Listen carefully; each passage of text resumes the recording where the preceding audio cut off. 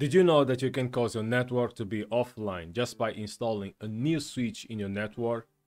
Now, this can happen because of different reasons. So to help you prevent that from happening, I'm going to show you 10 easy steps that you can follow before installing a new switch in your network. Now, I'll be using this Cisco Catalyst switch.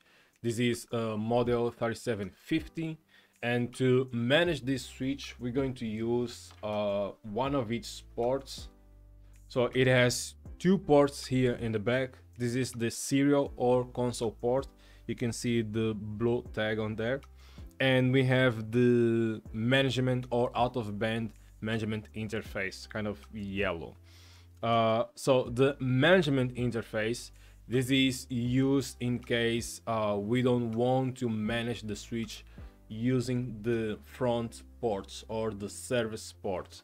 So it has a dedicated interface just for management. So for things like SSH, Telnet, or SNMP, for services dedicated only for management and not for data services.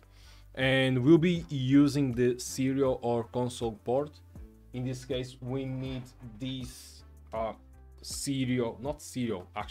rollover or console cable to connect to this switch.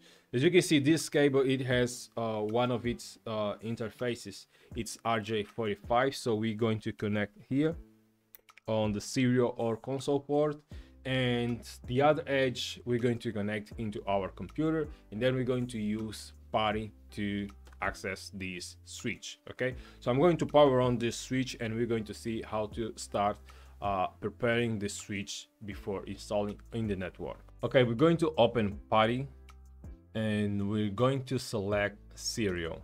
Now here on serial we have to choose, okay, which serial line we're going to use. Now when we connect the USB port to the computer, it is going to show a new connection, and to know this serial connection number, we're going to open manage on this PC kind of properties, and going to navigate to device manager, ports, and it can either be COM1 or COM2. Now in this case I already know it's COM2, so that's the connection or the serial connection we're going to use. So I'm going to close this, and back on PuTTY I'm going to select COM2 and open. Okay, and we are inside the switch. Now as you can see, this switch already has some configuration on it. So the first step we want to take is to erase the configuration in the existing switch.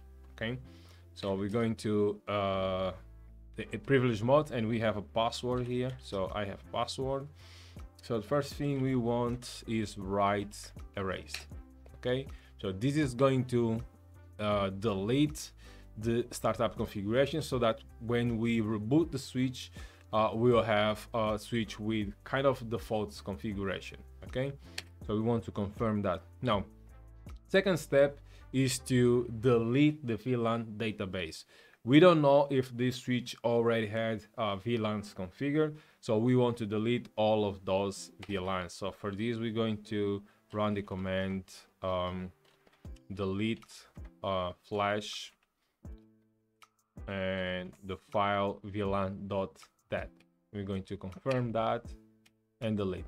Okay, so now these two files were deleted, so now we're going to reboot the switch. So reload, confirm. Now system configuration has been modified. We don't want to save that because recall that we deleted the startup configuration file. So we're going to select no, and we're going to proceed with reload. Okay, the switch is back, so let's continue with the configuration. So now we should have a blank switch, and it's prompt us for this message: would you like to enter the initial configuration dialog? I'm just going to say no, I don't want. Okay, and let's start the configuration. So far we deleted the configuration, we deleted the VLAN database. Next we want to check the version of this software, and this is one of the steps that we have to do before installing a new switch, is to upgrade to the most updated version. Now I'm not going to do this step now, just for the sake of the time. Probably I'm going to cover this on the future video, but we want to confirm, okay, what is the current software version and to which version should we upgrade the switch.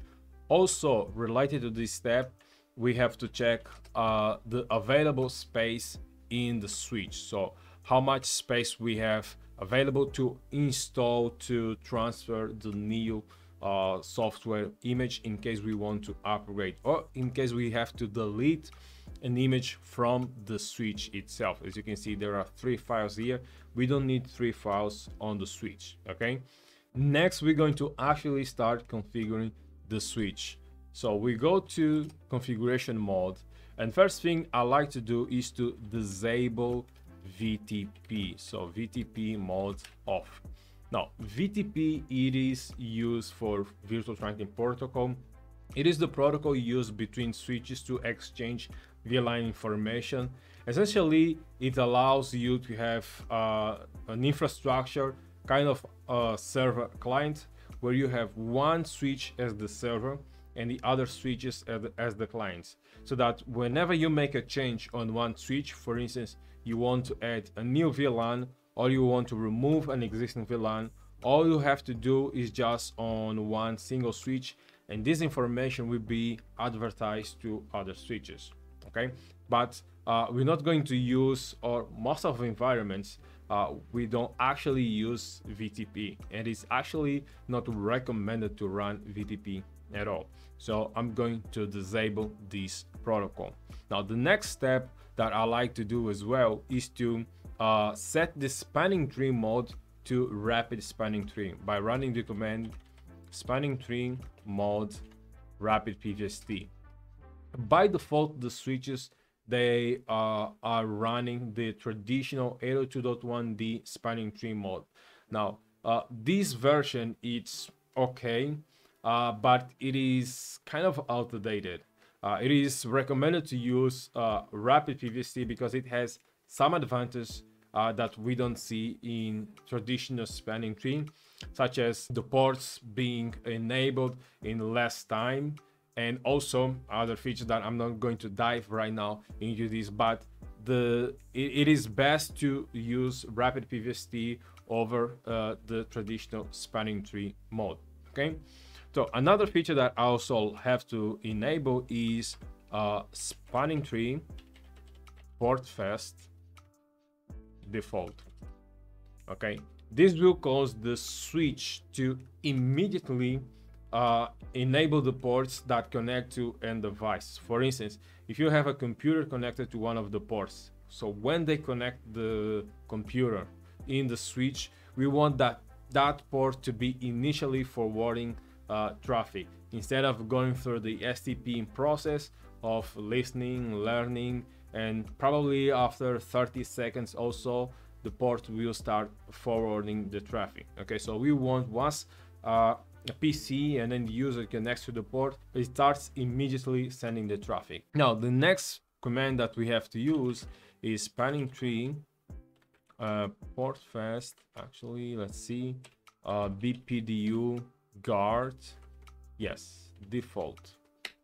Okay, so bpduguard, and actually let me use the other one as well, bpdufilter. Okay, so these two commands, they are used as kind of a protection mechanism. So it works like this: if I'm using portfast to be enabled on ports that connect to end devices such as computer, it's not expected that a computer starts sending BPDUs. And BPDU, this is the protocol that switches use to exchange information. So essentially what we're saying is, on portfast enabled ports, it's not expected to have a switch connected there. Now, by using bpduguard, in case if we receive a BPDU on that port, we want the switch to disable that port immediately. So we're not supposed to receive BPDUs there, because this might actually be an attack. Someone is trying to take over the layer 2 network by sending BPDUs, by becoming the root bridge. And I'm going to talk more about root bridge in a minute. And the other feature is bpdufilter. So bpdufilter, it doesn't act like bpduguard, but in case we receive BPDUs on that port, so the switch will start receiving BPDUs in that port, so the port status will be lost. So it is recommended to use these two by default, and we can enable it globally or at port level. Now, I mentioned also BPDU bridge priority. So if this is the first switch that I'm installing in the network, I also like to make the first switch as the root bridge. As you probably know, the root bridge is the switch with the lowest bridge priority. And the bridge priority is made of the system priority and the MAC address. So by default, the switches that have the lowest MAC address or the oldest ones, they would be elected as the root bridge. So to prevent that from happening, I want to manually force the switches to have a specific priority. And so in this case, I want this switch to be the root bridge for my network. So I'm going to set spanning tree VLAN from 1 to actually 4290, let's see, 4294, actually priority, and then I'm going to set to 0. Okay, let me see if did spanning tree, just confirm that yes. So now any new switch that will be connected in this network, it won't be elected the root bridge. And finally, well, we have to give this switch a name, as obvious. And these are all the steps that you have to take before installing a new switch in your network. Now, in the next video, I'm going to show you how to upgrade the switch to the latest updated version. I hope to see you in the next one.